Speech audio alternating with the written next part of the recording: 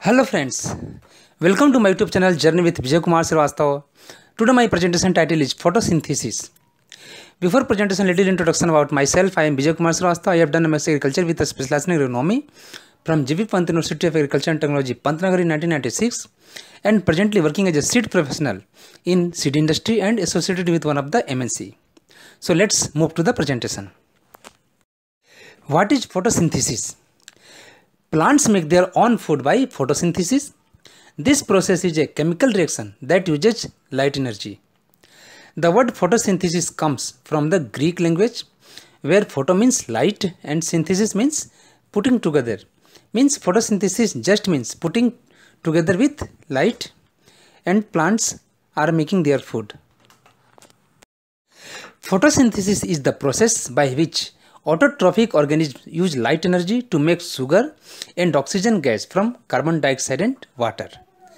Means the reaction is 6CO2 plus 6H2O converted to glucose C6H12O6 plus 6O2. Here we have shown the chemical reactions of photosynthesis. Here we are using the carbon dioxide 6CO2 plus water 6H2O. In presence of light energy, it is converted to sugar C6H12O6 plus release of oxygen, which is used by human. So in this is the photosynthetic reaction.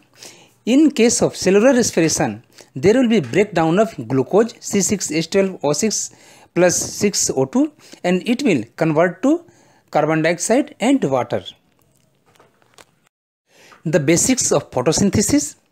Almost all plants are photosynthetic autotrophs, as are some bacteria and protists. Autotrophs generate their own organic matter through photosynthesis. Sunlight is transformed to energy stored in the form of chemical bonds.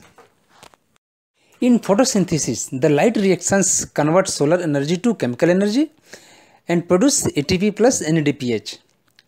And in dark reactions, the Calvin cycle makes sugar from carbon dioxide. Here ATP generated by the light reactions provides the energy for sugar synthesis, and the NADPH produced by the light reactions provides the electrons for the reduction of carbon dioxide to glucose.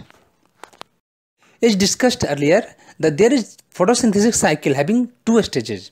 First is light dependent reactions and second is Calvin cycle, which is light independent reactions.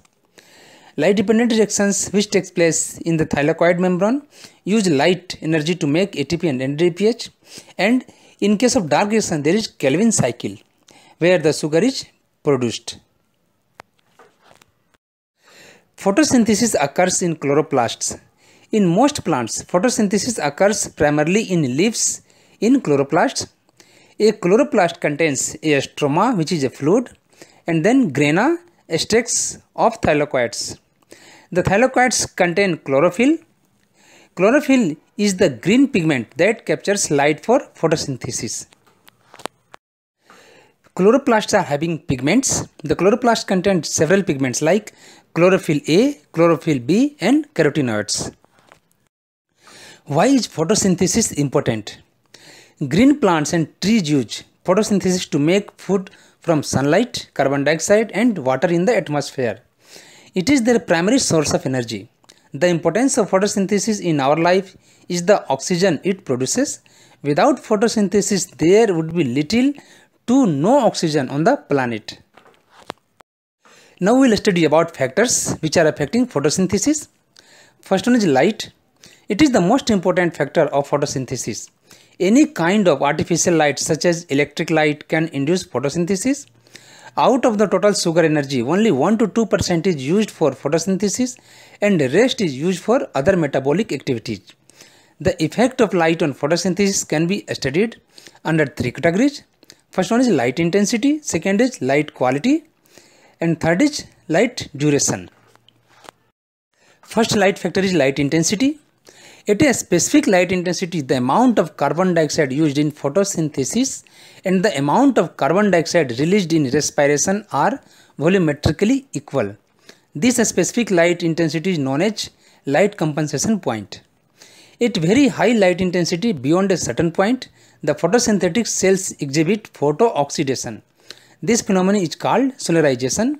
and a result of this inactivation of chlorophyll molecules, bleaching of chlorophyll molecules, and even inactivation of some enzymes take place, resulting in the destruction of whole photosynthetic apparatus. In general, low light intensity favors stomatal closure and in turn reduce rate of photosynthesis. If we will see the correlation between light intensity and photosynthesis, as light increases, rate of photosynthesis increases. Second light factor is light quality, means wavelength. Photosynthesis occurs only in the visible part of light spectrum, like between 400 to 700 nm. The maximum rate of photosynthesis occurs at red light followed by blue light. The green light has minimum effect and photosynthesis cannot take place either in the infrared or in the ultraviolet light. Third light factor is light duration. In general, tropical plants get 10 to 12 hours of light per day, and this longer period of light favors photosynthesis. Second factor is carbon dioxide. Carbon dioxide is one of the raw materials required for photosynthesis. If the carbon dioxide concentration is increased at optimum temperature and light intensity, the rate of photosynthesis increases. But it is also reported that very high concentration of carbon dioxide is toxic to plants, inhibiting photosynthesis. If we will see the general correlation between carbon dioxide and photosynthesis, there will be increase of carbon dioxide up to certain level, but if it is extreme level, then there will be downfall. Third factor is temperature. The rate of photosynthesis increases by increasing temperature up to 40 degrees centigrade, and after this there is reduction in photosynthesis. High temperatures results in denaturation of enzymes, and thus the dark reaction is affected. The temperature requirement for optimum photosynthesis varies with the plants. For example, photosynthesis stops in many plants at 0 degrees centigrade, but in some conifers it can occur even up to minus 35 degrees centigrade. Similarly, photosynthesis stops beyond 40 to 50 degrees centigrade in certain plants, but certain bacteria and blue-green algae can perform photosynthesis even at 70 degrees centigrade. If we will see that relation between temperature and photosynthesis, if temperature is low, the rate of photosynthesis will be low. If temperature increases, rate of photosynthesis increases. But if temperature is too hot beyond certain levels, then there will be drop in photosynthesis. Fourth factor is water. Water has indirect effect on the rate of photosynthesis, although it is one of the raw materials for the process. The amount of water utilized in photosynthesis is quite small and even less than 1% of water absorbed by plant. Water rarely acts as a limiting factor for photosynthesis. During water scarcity, the cells become flaccid and the rate of photosynthesis might go down. Fifth factor is oxygen. Oxygen is a byproduct of photosynthesis, and an increase in the oxygen concentration in many plants result in a decrease in the rate of photosynthesis.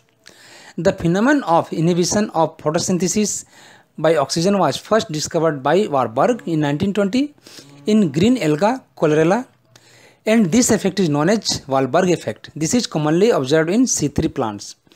In plants, there is a close relationship between Warburg effect and photorespiration. The substrate of photorespiration is glycolate, and it is synthesized from some intermediates of Calvin cycles. In plants that show Warburg's effect, increased oxygen concentration result in diversion of these intermediates of Calvin cycle into the synthesis of glycolate, thereby showing higher rate of photorespiration and lower photosynthetic productivity. Sixth factor affecting photosynthesis is mineral elements. The elements like magnesium, iron, copper, chlorine, manganese, and phosphorus, etc. are involved in the key reactions of photosynthesis, and hence the deficiency of any of these nutrients caused reduction in photosynthesis. Seventh factor is chlorophyll content. It is very much essential to torp the light energy. In 1929, Emerson found direct relationship between the chlorophyll content and rate of photosynthesis. In general, the chlorophyll sufficient plants are green in color, showing efficient photosynthesis.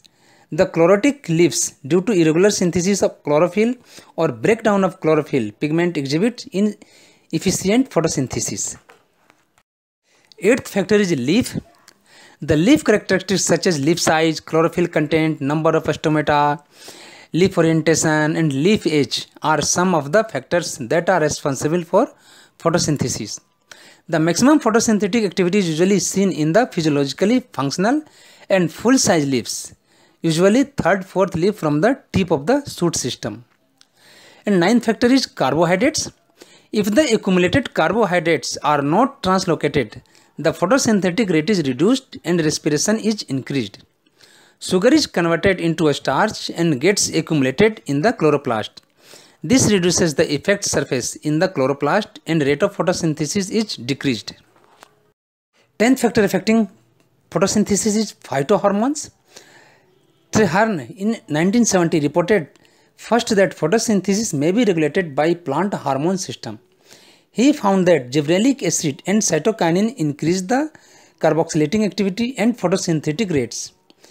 Meitner in 1967 also reported that kinetin at the rate 3 micron causes 12% increase in photosynthesis within 1 hour of the treatment. So this was all about photosynthesis. Now my presentation ends here. Hope this presentation will be very useful to all of you. Thank you very much. I have given here my YouTube channel details, Journey with Vijay Kumar Shrivastav. Having request, please visit the channel, subscribe it and provide your kind and valuable feedback for further improvements. Thank you.